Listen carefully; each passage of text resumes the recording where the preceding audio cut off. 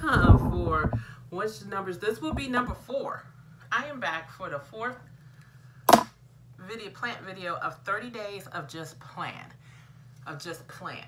And for those of you who are just now watching this for the very first time, thank you. First off, thank you for stopping by. Second off, what I'm doing is a 30-day series on plants in my house. I'm not buying anything new, just plants that I have had and I have personal experience with over the last few years. And I'm just coming to you and we're just doing a little chit chat about them. I'm telling you the very basics about them, whether they're easy, hard, light conditions that you need about them. And I hope you find these videos helpful in your plant journey, because I know I would have found them very helpful in mine. So these videos are really going to be short. They won't go past 15 minutes. But that doesn't mean you don't get the other side of me videos. So it's just coming up soon. In the next couple of days, there will be a plant with me video. So if you have newly subscribed to my channel and what I want to see on a regular basis, come check that out. Those videos are a lot longer and I just do a lot of chit-chatting and talking. Now remember, the name of this channel is Latanya, Planting and Drinking. So I'm coming to you guys with a drink. It's a beer.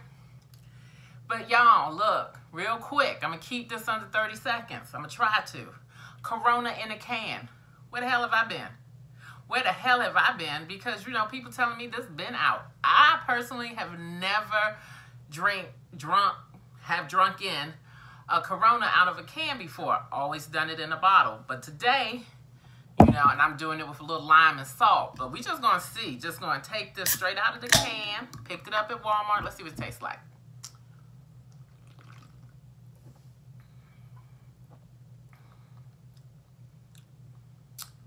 Still needs the lime to me, but it's good.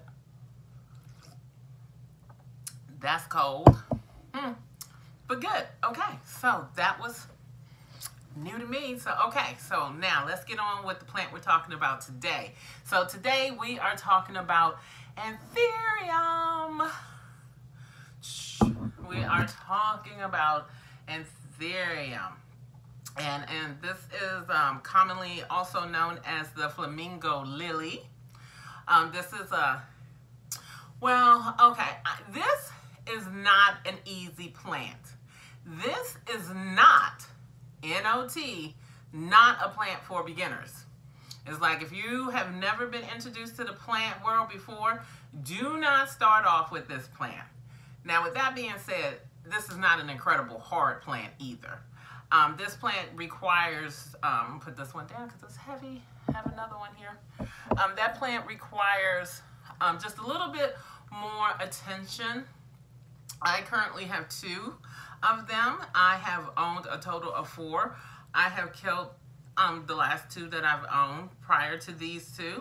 And these 2 are under very different circumstances.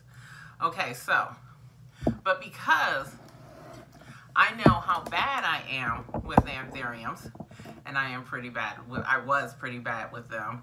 But I found them to be very beautiful plants because they have this beautiful, look at that. Let's look at that leaf pattern there. That green leaf is just stunning. Just absolutely stunning. So real quick, I'm going to give you some care tips, but right off the bat, y'all know I have pets, okay? These plants, especially now that I have a puppy, these plants do not stay on the floor. They're very poisonous to your pets, cats and dogs, very poisonous, and will cause significant problems for them if digested, from anywhere from vomiting to oral pain.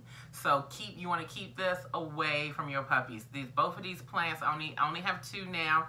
They stay in this room, and Pepper is never allowed in this room without being supervised. So, and even then, they're on a high shelf. Now, is it rare? No. The flamingo lily, you can get anywhere. Oh, I didn't say the Latin name. Oh, okay. Let's try it. The Antherium Andrea anum. That's the best I can do. But that's the Latin name for this plant. But I really like calling it the flamingo lily. But yeah, so this is a a common plant. You'll find it in big box stores, and you'll find them all throughout the year, but you'll find a lot of them usually in the spring. Heavy in the springtime. I haven't seen a lot of them throughout the summer at my local Lowe's or Home Depot, and I've never seen them at my Walmarts. And I've been to a few, but you will see these like really heavy in spring. And so yeah, I will recommend this plant to you. Now, if you've watched my videos for a while, you know that I have personally made videos about this plant, about the struggles that I have had with this plant, to the point where I have taken this plant and placed it in pumice stones. This plant is actually in pumice stones. It does not have any soil in it. It is planted in pumice stones.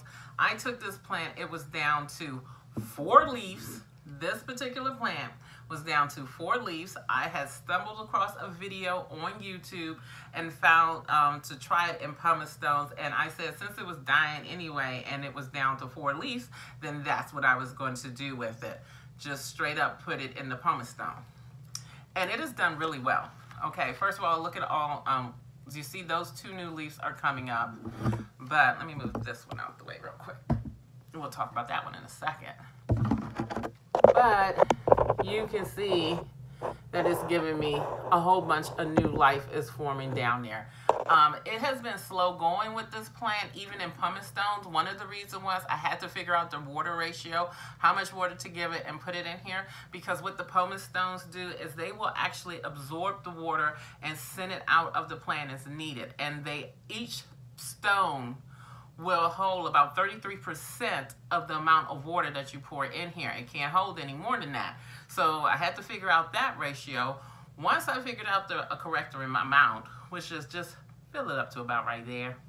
Not, you know, like, it does fine. And now, I don't know if you're gonna pick it up on camera, but now you start seeing the root system is starting to develop outside of the pumice stones, which is a really good sign according to the Swedish partners. I think that's the name of the guys YouTubers that I saw this video on, and that is something that you do want to happen over time, and this plant is supposed to flourish in pumice stones.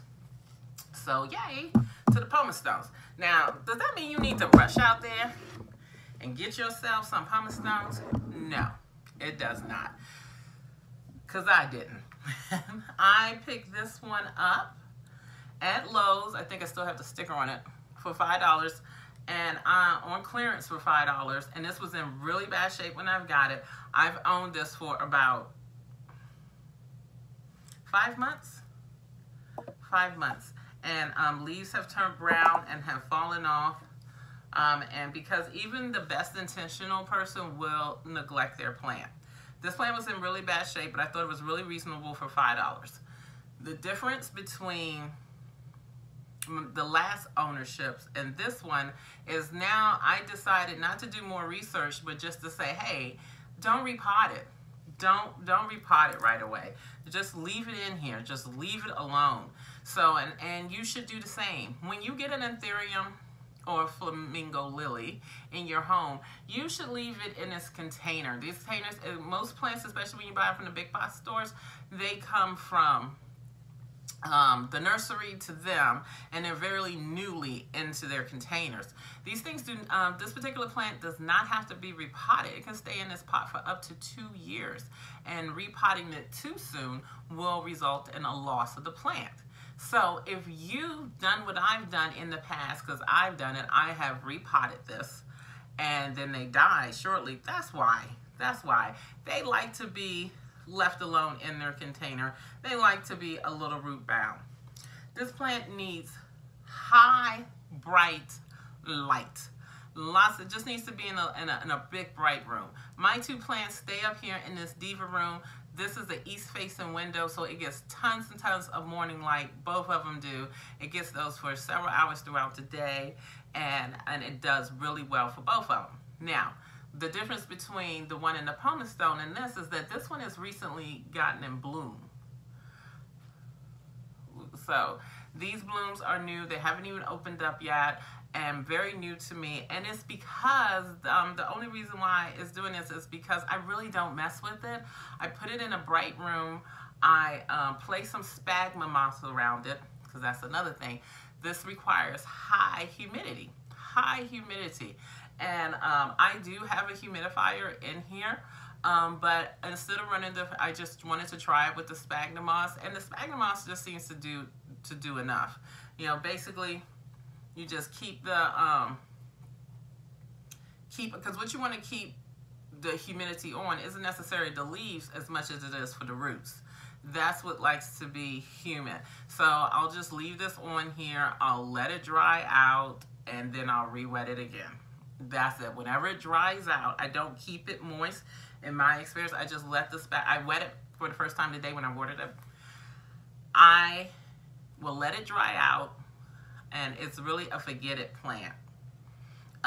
Propagating this plant, you can propagate this plant from the stems. So this is actually 2 plants in this container versus, okay, so you have 2 plants in this container, and you can actually split them apart, and it will grow more pups. This one, same thing, except this is still 1 mother plants, and all the pups are too small to propagate from. So I would not pull from these. These would have to get a little bit larger. A YouTuber who I stumbled across is named Fifi, F-I-F-I, and she has done a couple of videos. She has an amazing Antherium. It is like both of these. It's like 3 times the size of both of these put together. I don't know where she lives at, but she does an amazing job with it, and she propagates hers, and hers spit out babies all the time. So you might want to check her out on YouTube if you want more detailed information. I'm just bringing you my experience with them, and I would classify this as a medium plant. So not for a beginner, unless you're just up for a little bit of a challenge. And what makes it a medium plant is the fact that this plant will die on you. If you overwater it, it will die on you. And it is very easy to overwater a plant when you first get it, especially when you are new to the plant world. It is not as forgiving as other plants are, ones that we have mentioned in the previous video. So I would say it's not forgiving enough. It's also not forgiving enough if you let it dry out for too long. Because it does, I would say you can let it completely dry out, but you don't want to go too long. Like with this plant, you need to put this plant on the schedule. You need to know, or this plant puts you on the schedule. You need to know once a week, you need to be in here watering this plant. That's how I feel about Antheriums. That's my experience with the flamingo lily. So to recap, bright light needs to be in a bright light room. It needs to be high in humidity for the sake of the roots. You can propagate it by pulling off pups from the stem. It is poisonous, very poisonous to your house plants, to your house pets, so you should keep them away from cats and dogs. Common, yes, you will find this in big box stores. You will see them in the spring and in the winter time. This one is common.